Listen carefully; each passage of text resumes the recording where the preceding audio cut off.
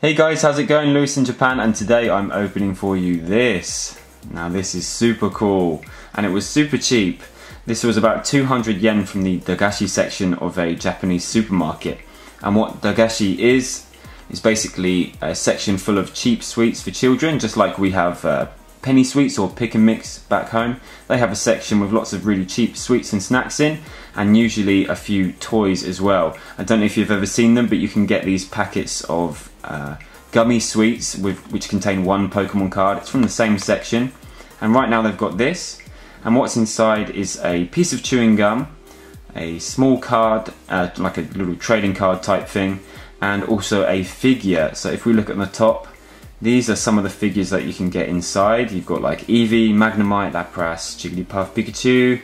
What else have we got here? Gengar, Raichu, Charizard, Mewtwo, or Metapod. So that's pretty cool. And I really like the design of the box, the old Game Boy style. On the side here you've got the Charizard, so that's what the figure will look like. They are deliberately styled to look, it's called Natsukashi in Japanese, which is nostalgic, so they look like the original designs. And yeah, let's get this thing cracked open and see what we can get.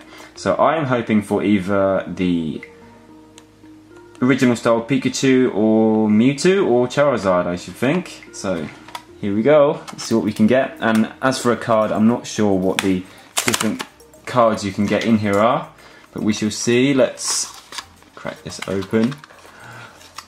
Here we go, our card is a Lapras. Nice. So as I said, this is in the sort of nostalgic style of the original Lapras number 41. It's on the back. Okay, we've got a selection of the figures we can get. So who have we got this time? Let's pop this in the back here. We have got... Oh, nice! We got lucky, we got a Charizard. Excellent, let's get this out of the plastic.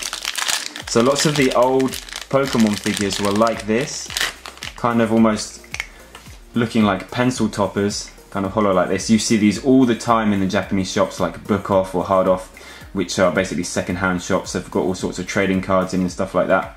Always this style toy. And there it is, Charizard.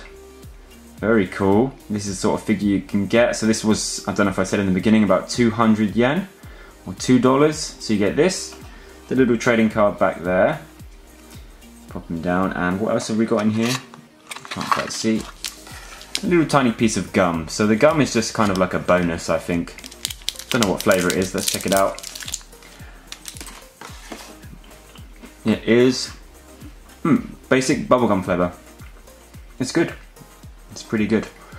But that's it. It's just a quick video to show you the sort of thing you can get from a Japanese supermarket, sort of toys that are available for kids.